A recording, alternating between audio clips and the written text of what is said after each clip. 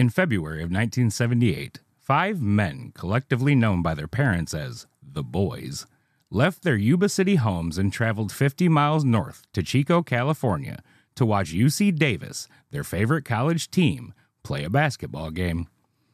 They made it to the game that night and watched UC Davis destroy Chico State. According to people who saw them there, they had a great time. We can only hope that that is the truth. Due to circumstances that remain shrouded in mystery to this day, the Boys never made it home to say.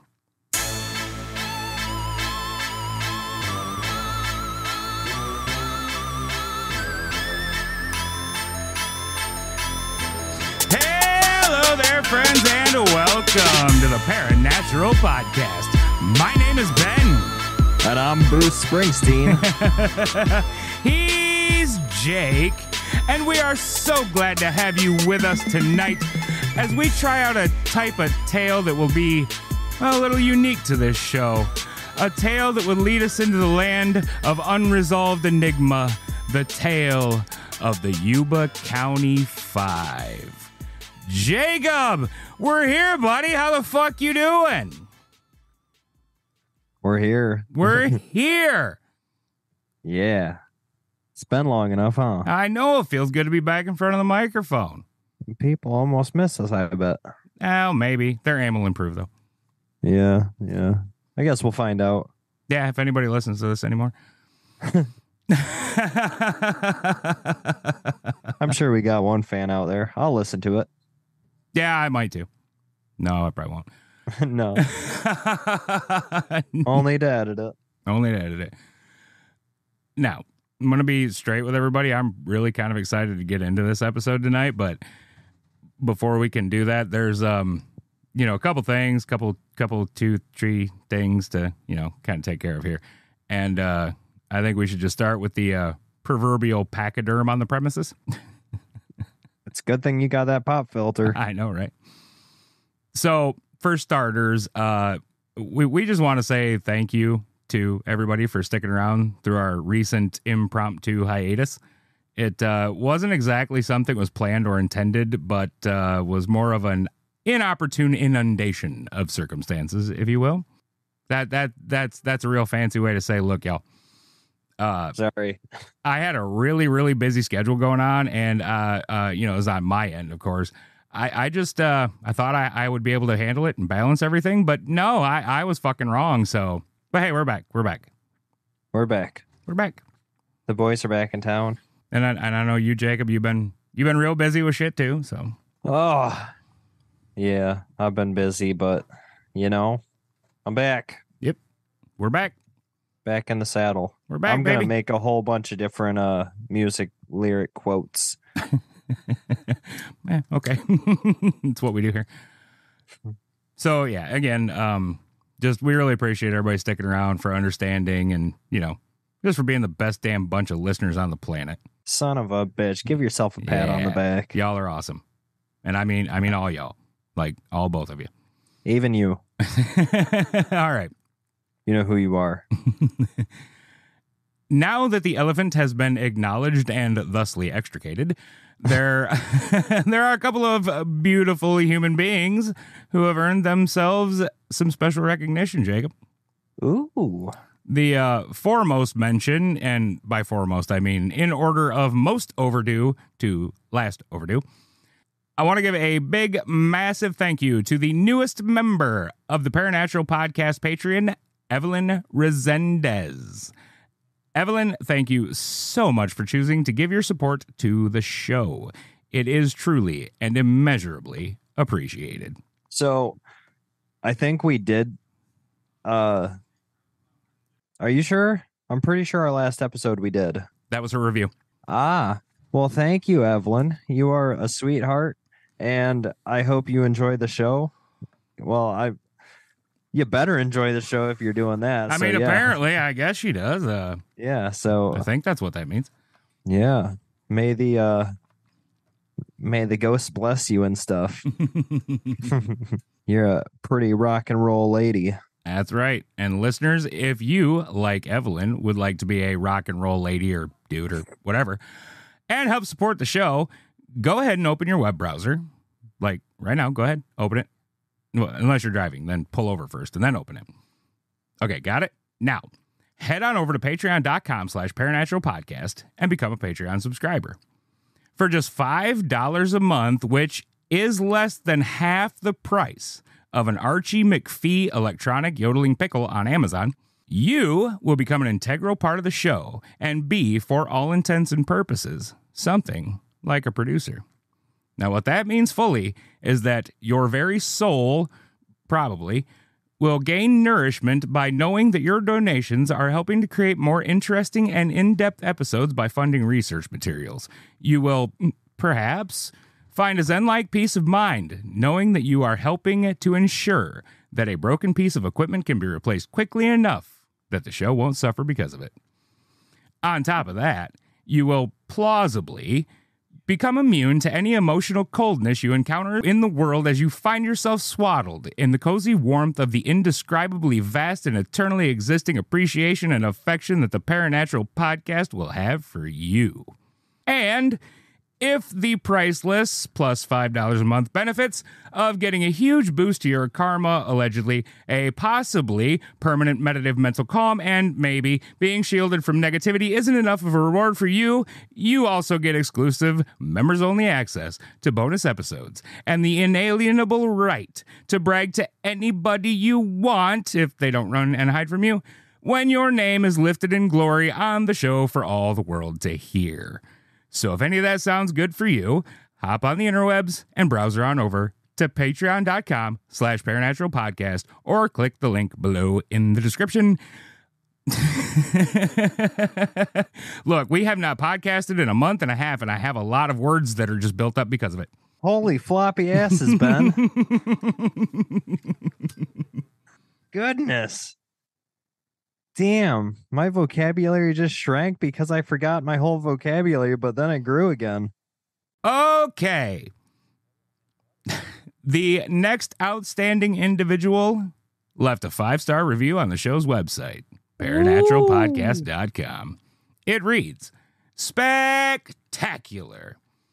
Really appreciate you guys and the hard work. I, too, have not heard some of the topics and creatures y'all bring up." That review was left by Rebecca English, who has been a supporter of the show in every way since the beginning. And I mean literally the very beginning. From continuing to listen, to suggesting episode topics, to sharing the show on social media and everything else, she has been a real OG. So, Rebecca, thank you so very much, not only for the kind words in your review, which is the kind of thing that makes the work well worthwhile, but also for all the effort you have put in to supporting the show and for sticking around all this time. It really means a lot.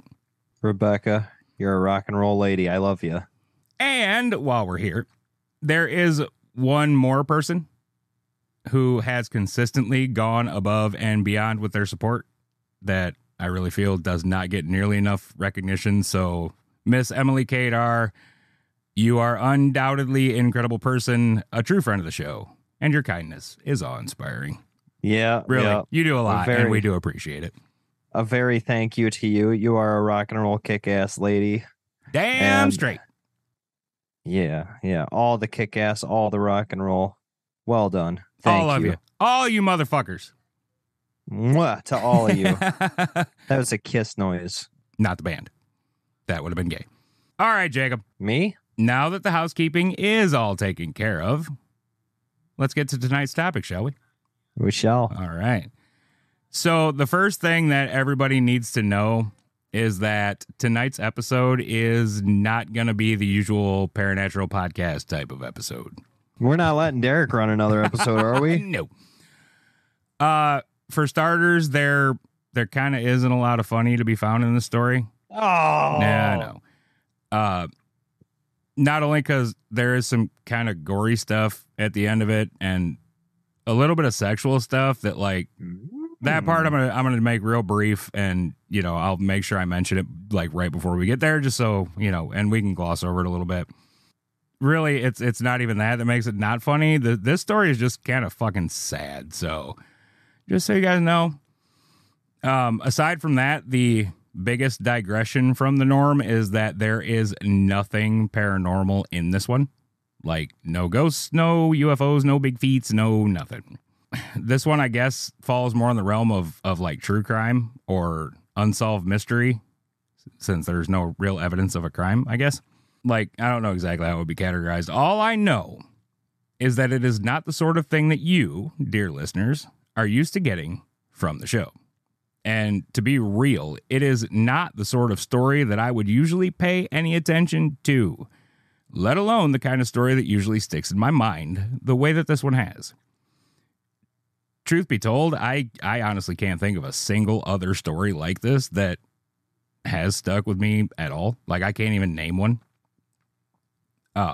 But for reasons that I have yet to ascertain, the story of the Yuba County Five has lived in my head rent-free since I first heard about it in 2017. There's just something about who these five men, the boys, were that, I don't know, I guess kind of touched me when I learned of them.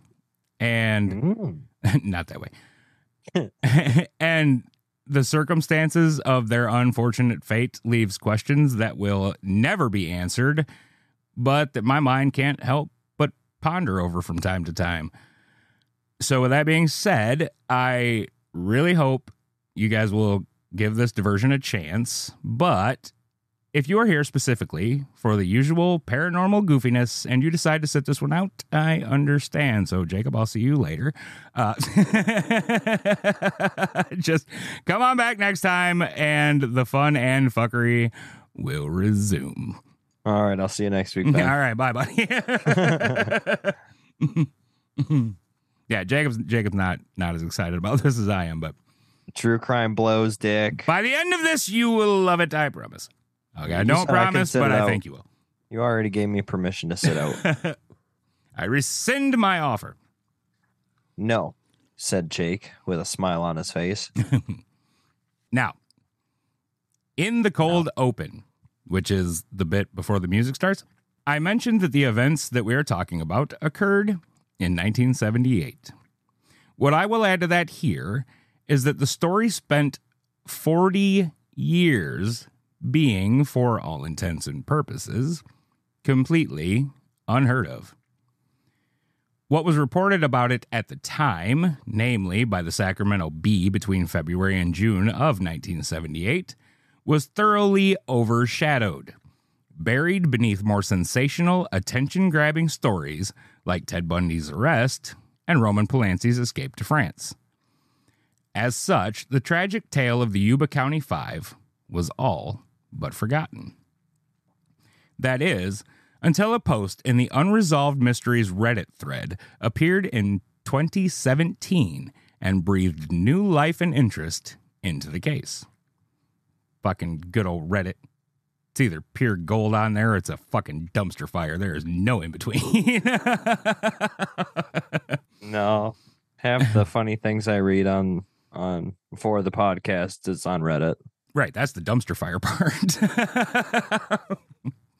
So, from that Reddit post, the story got picked up by various podcasts, because that's how we roll. And that's where I first heard it, on a now functionally shut down show called the What If Podcast. And now, I'm sharing it with all of you. And I just wanted to give that credit. Shout out to the Sweary Boys, Ryan and Spencer. I doubt they will ever hear this, but you never know. All right. 1978. It's a good year. As I also mentioned earlier, the boys were heading to Chico for a basketball game. For most of us, a trip like that wouldn't be any sort of big deal. It might be fun, and it might be exciting if you were into basketball and going to see your team play, but otherwise, it's a fairly run-of-the-mill thing to do. For the boys, it was a little different. To varying degrees, all five of these men were mentally disabled. Ted Weir was described as having a childlike sense of wonder about him. He loved making friends and asking questions about everything. According to his brother Dallas, there was a fire in their house one night, and when Dallas ran into Ted's bedroom, Ted was laying in bed watching the ceiling burn. When Dallas began to pull his brother to safety, Ted responded by telling Dallas to leave him alone. He had to work in the morning. Jackie Hewitt was Ted's best friend. From the day they met, they were all but inseparable. Jackie was described by his mother as a delight. A biased opinion, to be sure, but we'll roll with it. Jackie is considered the most disabled of them all. He had a slight droop to his head and was often slow to respond when spoken to. He could not read or write, and when he had to make a phone call, which he despised and, yeah, same, Ted Weir would be the one to dial for him. Still, he was said to be an intensely happy person who loved playing with his beagle, who was of course named Bo, and riding around his parents' property on a 90cc Honda. Bill Sterling spent a lot of his childhood at the Napa Insane Asylum. As an adult, he was a devout Christian who spent his time reading scripture to impaired patients in the hospital and going to the library to research people with mental disorders. For a time, Bill worked at Beale Air Force Base as a dishwasher, but his mom made him quit after he got a bit schnockered, and she blamed the airmen for getting him drunk and taking his money. Jack Madruga, who went by the nickname Doc, had served in the Army as a truck driver for 2 years. He was said to be slow, but overall was a good student in high school. He was largely independent despite his handicap, and could handle his own finances and drive and all that good stuff. His pride and joy was his turquoise and white 1969 Mercury Montego, which is a beautiful fucking land yacht of a car. He kept his car immaculately clean and never let anyone else drive it. The last of the five, Gary Mathias, was a bit different than the rest. For starters, until a journalist named Benji Yeagle did some digging after the 2017 Reddit post, much of Mathias's past was a mystery. Mathias, at 25, was one of the youngest members of the group. He wore thick glasses and had played football in high school until a bad acid trip landed him in the psych ward during his sophomore year. After that, he became a habitual drug user for the rest of his high school career and continued to be such throughout his military service in the 70s. He was diagnosed with paranoid schizophrenia and received a medical discharge from the Army. But that wasn't until he got locked up for going AWOL in 1973. During that time, there was an incident involving 2 MPs.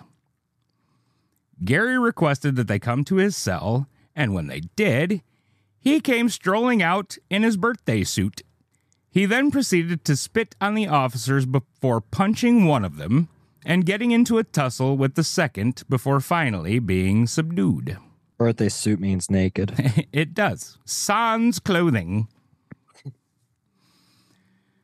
Less than a month after Mathias got out of the Army, he was at his cousin's house visiting with his cousin and watching TV, while his cousin's wife was in the bedroom sleeping heavily due to the side effects of her medication. And yeah, this is the part I mentioned earlier. The disclaimer part. Bad to the bone. Yeah. So just a heads up there. If there's sensitive ears nearby or whatever, I'll do my best. But at some point during the evening, Mathias got up from the couch claiming to need to use the bathroom. When he didn't return for quite some time, the cousin went looking. He found Mathias in the bedroom with his still sleeping wife, and yeah, Gary was being gropey. Yeah, I think that kind of gets the point across. Somehow, the cousin refrained from just shooting Gary right then and there, and instead asked what the fuck he was doing. Mathias replied to that by saying that he wanted to kiss the woman. The cousin threatened to call 911, and according to police records, Matthias responded by saying, "Good, I want to go back to jail." Later that month, he pled guilty to battery of a peace officer and assault with intent to R-word. Yep. The assault with intent part was dropped as part of a plea deal, and Matthias spent only 8 months in jail. After he got out, he was picked up again for smoking meth and popping bennies. That's an old term right there. Benzodiazepines? Is. Now, for those that don't know, those types of substances do not interact well with paranoid schizophrenia. And they made Matthias violent. At a drug dealer's house, he threatened to stab the dealer's girlfriend in the jaw before turning his attention to a 3-year-old child and stating, quote, "I thought I killed you once. I guess I'll have to do it again," end quote. The couple got Matthias out of the house, where he proceeded to beat on the door until the cops showed up. Somehow, it appears he didn't serve any time for this one. To round out his rap sheet, there was a suspicion of grand theft auto, disturbing the peace, driving without a license, a handful of bar fights, and 1 count of prowling around a cemetery at night. Now, how is that a crime? I do not know. In 1974, he was finally sent to a state mental hospital. After his time there, Matthias tried college, but ultimately dropped out. There was one more incident in 1975 where Matthias broke into the home of a Yuba County couple by punching out a window and unlocking the door. No. When the couple awoke, Matthias told them that he was looking for a ring to return to Satan. And then he told them that he was their landlord and he was looking for the rent. It wasn't until after all of this that Matthias was prescribed medication for his schizophrenia. Yeah, about fucking time. Jesus Christ, on a motorbike. Well, fuck, you think that might be helpful? Goddamn. Jesus Christ on a motorbike? I mean, yeah. I mean, Jesus Christ on a motorbike. Yeah, it might be helpful. But no, the medication, jackass. I'm like, fuck. No kidding. So after somebody finally actually helped the poor dude, Gary's life actually improved, and he went without incident right up until the events that we're talking about tonight. Now, I know that I just spent a lot of time painting a very not pretty picture of Gary Matthias, and I really just want to make it clear that while I can't say he's entirely blameless for his actions, I will say there were also a lot of people in the quote-unquote system who are equally, if not more, to blame. Like, for real, the guy had been diagnosed for years and nobody did shit. I mean, I'm not a mental health or medical professional or anything like that. So aside from the medication that they eventually gave him, which apparently helped, I'm really not sure what they could or should have done. But they damn sure could have done something more than just looking at him and going, "Well, Mr. Matthias, you have paranoid schizophrenia. What that means is that you have some wiring that isn't wired right, and it could cause you to do irrational things and might make you a danger to yourself and others. All right, good luck with that." That's all they did to the poor fucking dude, man. They should have nipped that one in the bud. Yeah, I mean, first off, I don't know why they didn't just give him medication to begin with. Right? Yeah. Like nowadays, you go in and you're like, "Hey, I fart more than normal." And they're like, "Here, I have a pill. Here's antidepressants." Right? No shit. Yeah, I mean, I don't know why they didn't give him medication. Okay, maybe they had a reason. But, and I guess this is just speaking for myself, if I was behaving like Gary Matthias, lock me the fuck up and don't let me out till I knock it off. I'm serious. I would rather be stuck in there than know that I fucking hurt somebody, threaten to any of that shit. Right. Like, to me, that is the preferable circumstance. Yeah. A lot of that could have been avoided with proper medical attention. Probably most of it would have been avoided. He was having like just trouble after trouble after trouble after trouble, like nonstop since high school. He gets on the medication and he goes, I think it was at least 2 years with not one single issue. Not one. He got a job and he showed up every day and he didn't get in any trouble for anything and he quit doing fucking drugs. Like, the medication fucking helped that guy, and I know it doesn't always help everybody, but, fuck. Gives him a chance. So, yeah, I just wanted to clarify. I really think it's important to understand who the boys were, including Gary, but, yeah, that poor fucking dude. All right, moving on. Meat and taters or more people? Nope. We're done introducing Taters. the cast of characters here. All right. So meat and taters, say it for me, Ben. I'm having withdrawals. We just got past the salad and now we're at the meat and taters. I love it. All right. So if you have not figured it out by now, the boys loved to fucking basketball. What? They loved it so much that they even got together and formed a special Olympics team. Aw. And they could be seen on game days proudly sporting their pristine, clean by their mother, matching yellow uniforms. So for those guys, every game day was an exciting event in their lives.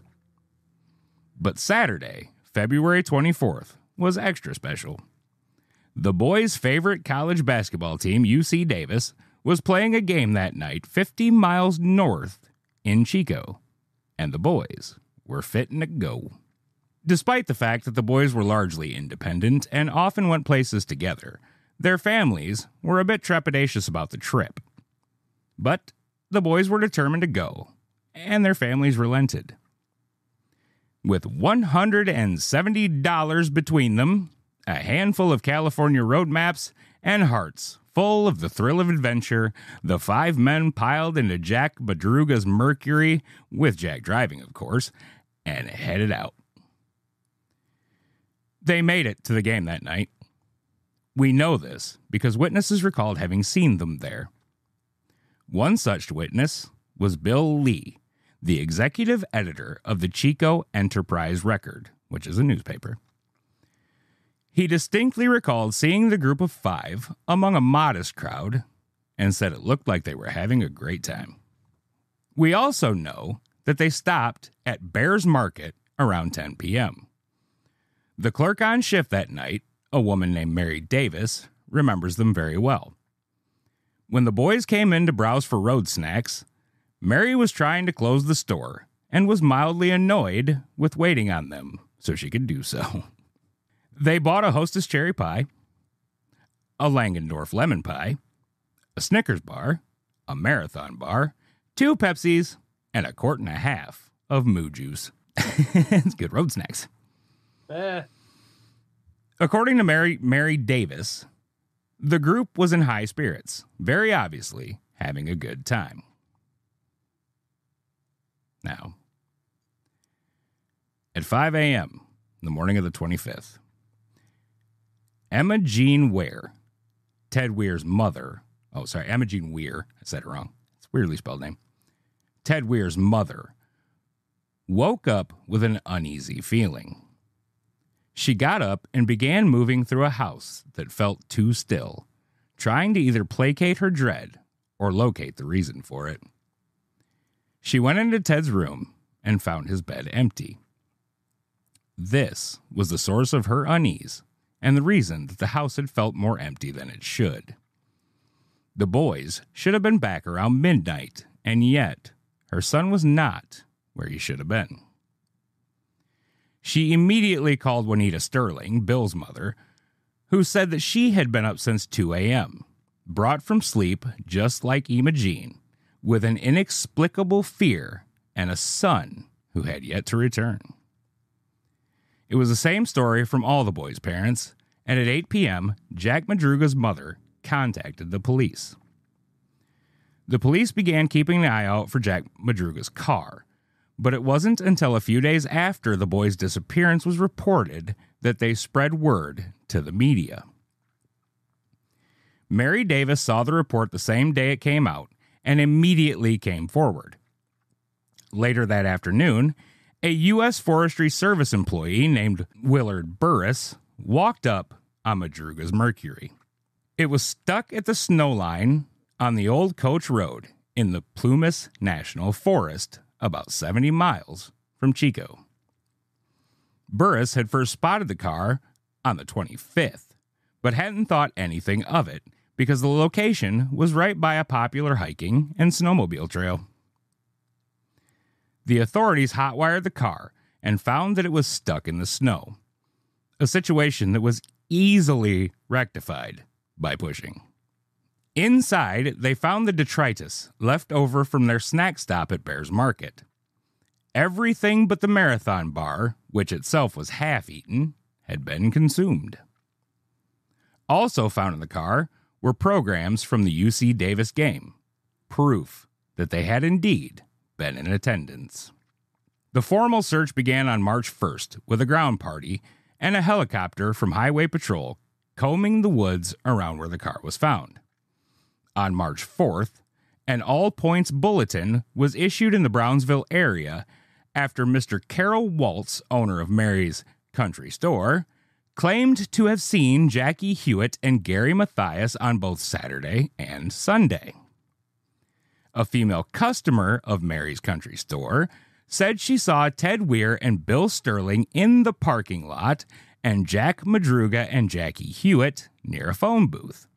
She claimed they were driving a red Chevy pickup.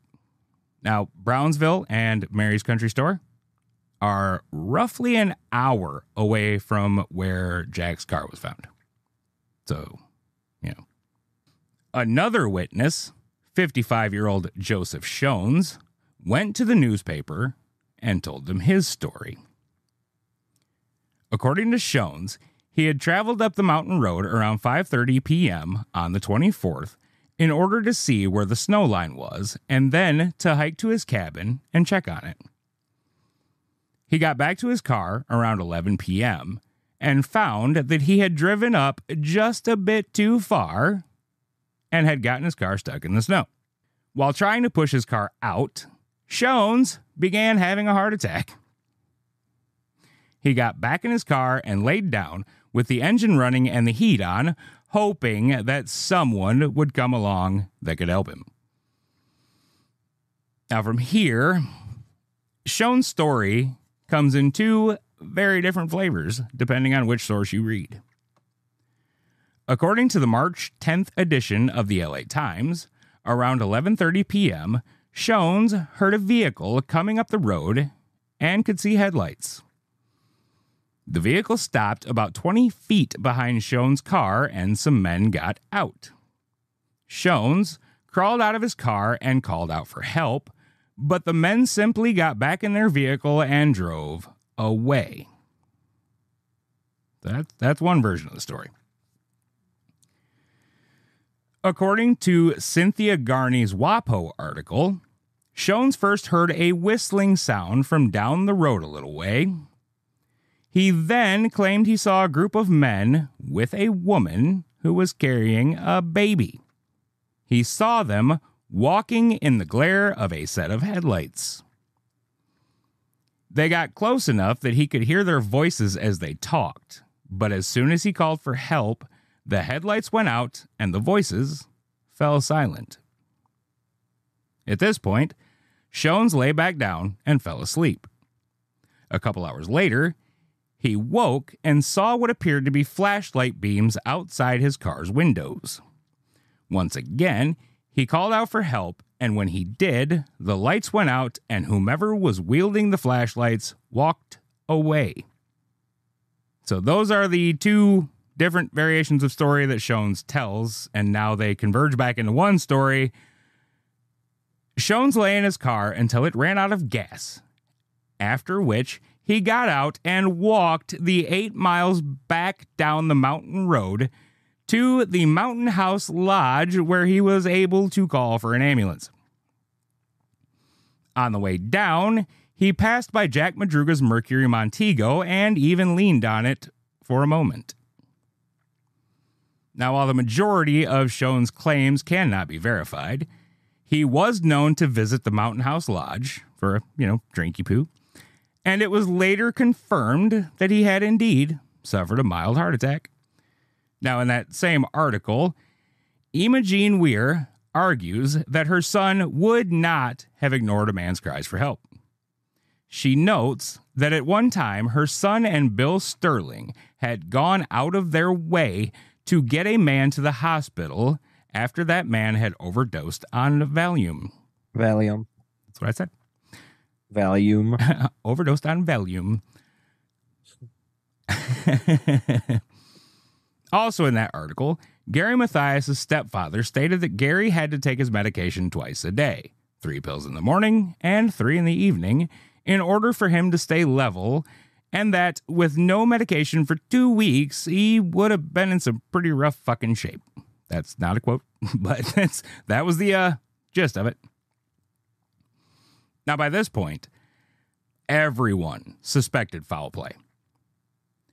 Imogene Weir posited the theory that the boys were being held prisoner in Forbstown. Forbstown was a place that was described by its own postmaster as a haven for young people to drop out of society, which is really just a nice way to say that it was full of drugs and hippies.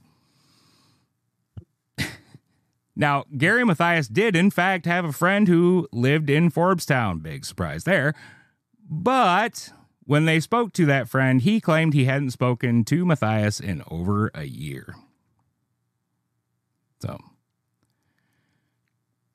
now the police, they were following as many leads as they possibly could.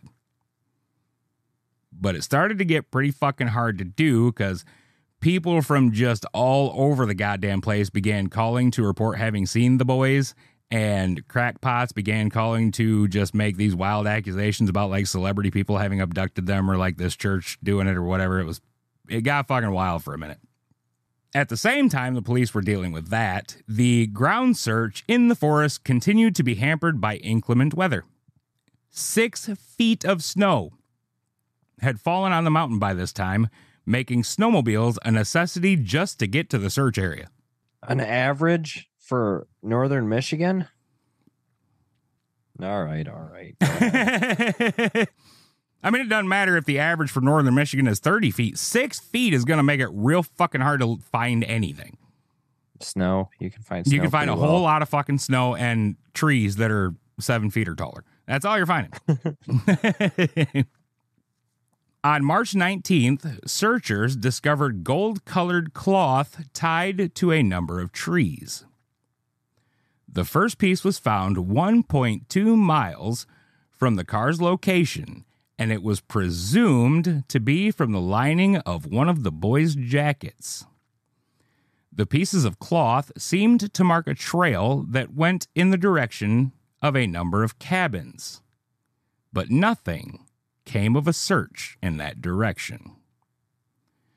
Similarly, other hopeful occurrences in the ground search wound up only leading to disappointment.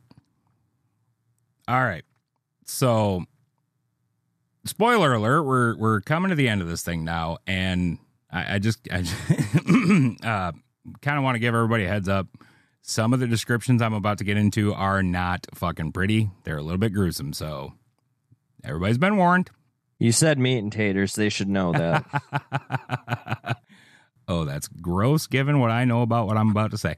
Anyway. There's a penis involved. If you're still here, let's go. On June 4th, a group of motorcycle riders pulled off the highway and stopped on a little road to stretch their legs. At the end of the road was a little trailer with a busted-out window from which the unmistakable smell of decay permeated the air. The bikers contacted the police, and a little more than 3 months after the boys had failed to return home, the body of Ted Weir was found inside a Forest Service trailer at the Daniel Zink campground. The campground is about 5 miles from Elk's Retreat, where the car had been found. But from the last place the boys' footprints were found, it isn't exactly clear how far the trailer was. According to an article in the Washington Post, the trailer was a 19.4-mile walk. But those who have checked the maps of the area, which is not me, I'm taking their word for it, have put the walking distance from the car to the campground more around 7 miles. So, it doesn't really matter, I think. Ted's body had been covered in a death shroud composed of 8 sheets. He was fully clothed, yet his leather shoes had been replaced by Gary Mathias's canvas sneakers. Judging by the beard growth on Weir's face and the loss of about 80 pounds, it is believed that Ted had survived anywhere from 8 to 13 weeks in the trailer. The weight loss is particularly strange because scattered in and around the trailer were a number of empty C-ration cans, old school MREs. The cans had been taken from a broken-into locker inside the trailer where they were stored for just such emergencies. Between the consumed rations and the ones still in the locker, there was enough food to have lasted all 5 of those men for a year straight. Investigations revealed that Ted's feet were frostbitten to the point of developing gangrene and blood poisoning. This, despite the fact that there was a propane heater in the trailer that was set up for emergencies but had never been lit. There were also plenty of things like paperback books and furniture that could have easily been used to start a fire, but everything was intact. There was a gold watch that was missing its quartz crystal laying next to Ted's body. Who the watch belonged to is unknown. Led 3.5 miles down the road by a scattered, disjointed, and accidental trail of blankets and rusty flashlights that had come from the Forest Service trailer, investigators discovered the bodies of Bill Sterling and Jack Madruga the following day. Jack's body was found lying face up in a stream in a bad state of decomposition. His right arm had been bitten off, and in the still attached left hand, he was clutching his watch. On the other side of the road and down an embankment, the remains of Bill Sterling were found. His body had been scattered by scavengers over an area about 50 feet long. That is, except for his skull, which was located about 50 yards from the main part of his body. He was in such poor condition that he was only identifiable because of the presence of his wallet. 2 days later, the body of Jackie Hewitt was found by his father. Yeah, the guy absolutely refused to not go look for his son, saying that he needed closure. That poor fucking dude. Like, I straight can't imagine. I just can't imagine. Yeah, I can't really find words to say. That's awful. Jackie's remains were found about a mile northeast of the trailer. Like Sterling's, his remains had also been scattered by scavengers, and he would have to be positively identified by dental records later on. Investigators concluded that Weir, Matthias, and Hewitt had all been at the trailer for a while, though it isn't clear why Jackie and Gary would have left. Due to the evidence, officials moved away from the idea that foul play was a determining factor in the case. Gary Matthias was never found, either alive or dead, though it is believed that he was the last to make it and that the trail of blankets and flashlights had been dropped by Matthias as he took his leave from the trailer with a bit more than he could reasonably carry. Other than that, to this day, we have no fucking idea what happened. There's nothing left but an entire lot of questions on what the fuck happened out there. Yeah. Yeah, it's definitely strange. Yeah, there's just, I don't know. The most questionable part to me is inside the trailer. You have literally everything you need to live on. Did it have water? Did it say if it had like a source of water? I mean, obviously it did. If Ted made it 8 to 13 weeks, they were getting water from somewhere. I mean, snow melt, there was a stream nearby, like... And he lost 80 pounds in 13 weeks? 80 pounds, despite there being enough food to sustain 5 men for a year. Was he, like, a little overweight at all? Or yeah, so... I didn't put that part in there, but Ted Weir was like 32, and he had like a little bit of a beer belly. You know, he wasn't like fat by any means, but you know, he had a little pudge on him. So 80 pounds is still very extreme for that. Extraordinarily extreme for that. Yeah. Given the fact, I mean, if you go like 13 weeks without eating, you'll lose a shit ton of weight. The question is, why the fuck wasn't he eating? And the locker that had all that food was open. It was broken. Yeah, they broke it open. There were empty cans of that food in the trailer and outside the trailer, and he was wearing the other dude's shoes. Yes.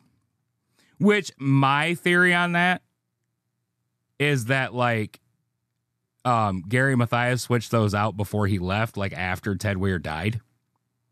Because Ted was wearing more sturdy leather shoes. So, I mean, he might have got that little bit of frostbite walking to the trailer. Yeah, which absolutely possible. Why the fuck wouldn't you light the fire, though? Yeah. I mean, like, yeah, these guys were, you know, mentally handicapped, sure. They were, I would have to guess, smart enough to know to light the fucking fire. Not only that, but stay put in some sort of safety/shelter. Yeah, which I mean, apparently they did, but then they left. And I guess for reasons I don't know, investigators believe that Sterling and Madruga didn't make it to the shelter. Didn't make it? Yeah, they did not make it. The other 3 made it, but they say, for like I said, for whatever reason, the other 2 died on the way. Maybe hypothermia, I'm guessing. I really don't know. And it was enough decomposition to where they couldn't tell how they died, or do they think it was just like straight up elements? They do think straight up elements. Nowhere was there ever found to be any, you know, they weren't murdered. They didn't appear to have fallen off a cliff. You know what I mean? Like, yeah, because like that'll happen with the scavengers. That'll happen. Tear anything apart. Oh yeah, for scatter sure. It. But like it being the elements, because something else, you know, that I guess I didn't mention because it's just something that I understand, but I'll mention it now for anybody playing at home. So Yuba City, California, it's fucking warm there. Chico, it's warm there. The path that they were supposed to be on, you wouldn't even really have needed a light jacket. As a matter of fact, Weir left the house without a jacket, despite his mother telling him he needed one because he's like, no, Mom, I don't need one. So these guys were not at all prepared to go fucking walk about in the snow. So the elements could have fucking got them. Yeah. You know, it can happen to you pretty quick if you're in below freezing temperatures in a t-shirt. Hypothermia can set in real quick. Frostbite can set in real quick. Yeah. But why the fuck for 8 to 13 weeks they never lit the fire? Like, Gary Mathias might have been, schizophrenic, but he was also military trained and knew how to light a goddamn fire. And the thing is like, unless you are to the point where you have no ability to take care of yourself, like at all, like you don't know that you need to eat, you have survival. If you are more capable than knowing you need to eat and feeding yourself, you are like in your system, you know you need to survive and you will do things to survive. Yeah, your lizard brain takes over. Yeah. You like your subconscious will have you stay where it's warmer, where you're out of the weather. Yeah. You will eat. And like, while I guess it wasn't explicitly stated, I just kind of assumed that Ted Weir died of blood poisoning. From the feats. And gangrene and blood poisoning is, right before it kills you, you're going to be sick as shit. Oh, yeah. But yeah, you don't be sick for 80 pounds worth of time. No, not at all. The blood poisoning will kill you within a few days of it starting. Yeah, once you get that red line up to your chest, yeah. So, I mean, that, at least for the last few days or a week could explain why he wasn't eating. But what about all the fucking time before that? Yeah. A week. Like, if you're working out extremely hard, not eating or drinking, you lose maybe 15, 20 pounds if you are intensely training and capable of losing that much. Ted probably wasn't even walking around if his feet were frostbitten. No, absolutely not. You know what I mean? If they're gangrenous, you're not going to be able painful to support as shit. yourself. Yeah. So yeah, I don't understand any of what happened. And that's even ignoring the fact that they had no business being up there. Yeah. I was going to say that you said they were 50 miles from where they lived. So Chico is 50 miles from where they lived. Yeah. Where the car was found was 70 miles from where they went to see the basketball game. Away from their house? So it's like, or... it would have, they could have gotten there by making like a left turn or two off of their route, but they had no reason to make that turn. And they went a long fucking way past that turn once they did. Until they got stuck. That they could have easily pushed their way out. Another part of that is the fact that fucking Jack Madruga loved that goddamn Mercury so much that at one point he was giving one of the other boys a ride home and refused to take him all the way to his house because the road he lived on was too rough. So what the fuck was he doing driving it up a mountain road? Like an old stagecoach logging trail up the fucking mountain. Yeah, this is a weird story. And then, I mean, I guess you got to make up your mind whether you believe this part or not. What about all that shit the heart attack dude was saying? What about it? There's 3 different stories. They didn't conjoin. But 3 completely different stories. Any of what he said is true, who the fuck were them people? Well, so I was thinking about that when you were talking about it, but like when you're experiencing something traumatic like that, you see things. So as far as his report goes, I would say take it with a grain of salt because... So I kind of had that same thought. And if he had been having a massive heart attack, I'd be with you. But the dude still had enough in the gas tank to walk the fuck back down the mountain. And the second story? Or no, is that where he was found? That's where they picked him up at. Okay. So... Did he make the call or did someone just find him? No, he made the call from a phone booth. Okay. So yeah, he walked his fucking ass back down the mountain. I don't think if you can do that, you are in the kind of pain and distress that would cause you to have such vivid hallucinations. Yeah. Like a lot of people who have mild heart attacks say that they go quite a while thinking they just got heartburn. I've never had hallucinations from heartburn. I've had some weird dreams from heartburn, but never hallucinations. So. That's weird. So yeah, which I mean, it would be completely fair to disbelieve everything that man said, with the exception of maybe he saw the car on his way back down the mountain, because that shit would make sense. But Okay, so they said that he leaned the car, like yeah, that like he was- leaned on it like to rest for a second. So couldn't they like checked for prints or something? No real guarantee there would have been any. Because number one, you can sit on a car and not leave fingerprints. Number two, he actually went up there knowing he was going into the snow. So I'm going to assume he had a coat and gloves and shit like that with him. And then the red pickup thing, how long after everything? That was right shortly thereafter. Now, that whole part of it, I just kind of discredit all at once. Because you see something on the news or whatever, oh, this person's missing. There are certain people in this world who they mean well by it, but But they could see 5 people and be like, I saw him. yes. Yeah. And they didn't even see 5 people. They saw 4 total. Yeah. Two by a phone booth and then 2 in the parking lot. The weirdest part of that is that the owner claims he saw 2 of them inside, and then a whole different person saw some outside. But we don't know the relationship between the owner and that person in the parking lot. And one of them could have told the other and influenced their thinking. All right. Just because I'm a funny. Is this located near Mount Shasta? It's weird enough to be. Where was Mount? Hold on. Okay. Please hold. Yeah, we might have solved this, everyone.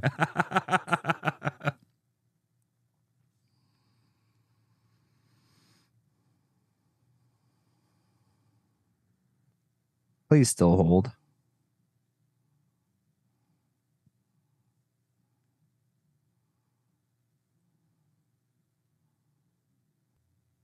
Mount Shasta, Chico, California is 2 hours and 5 minutes away. So not really. I mean, California's huge, though. Well, I don't know why I didn't think to just do that search. I was trying to look at maps and shit.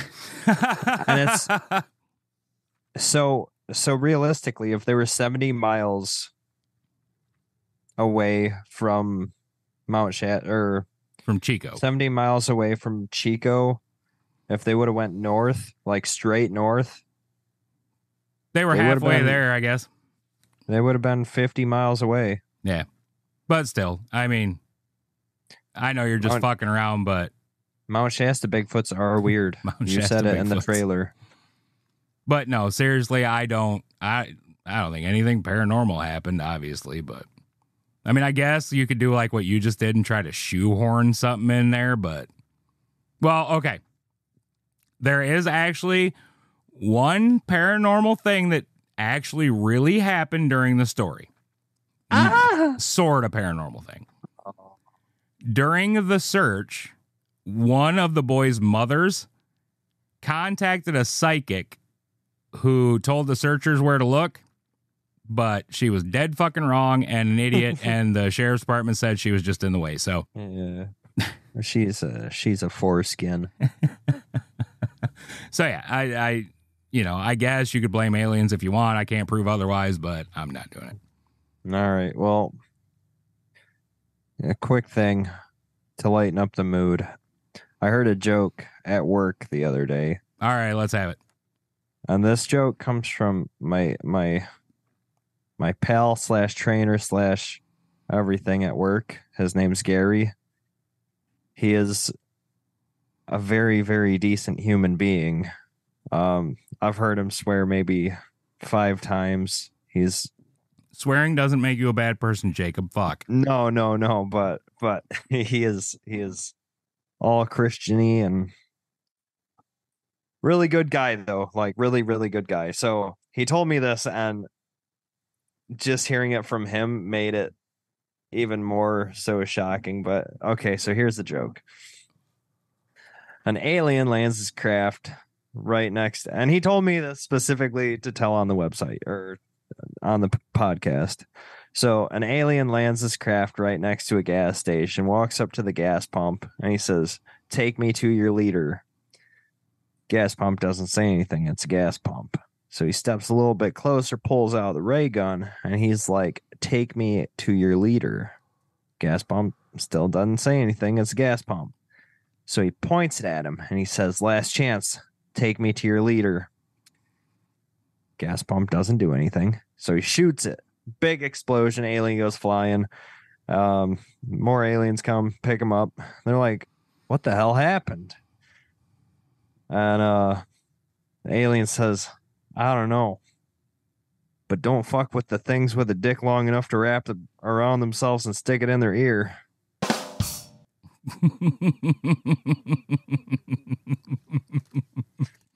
Nice. I like it. All right. On that note, ladies and gentlemen, again, thank you so much for your patience, for your understanding, and for joining us right here on the Paranatural Podcast. We love you. We will see you next time. Good night. Make sure you shower regularly. Good night. Love you.